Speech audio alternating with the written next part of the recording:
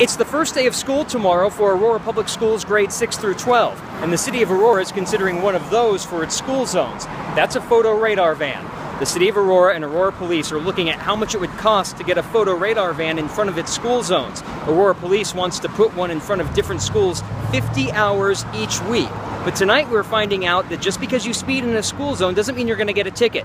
State law requires you to be going 10 miles an hour over the speed limit or more to get a ticket. If you're going 1 to 9 miles an hour over the speed limit, you're only supposed to get a warning the first time before being able to get a ticket the next time.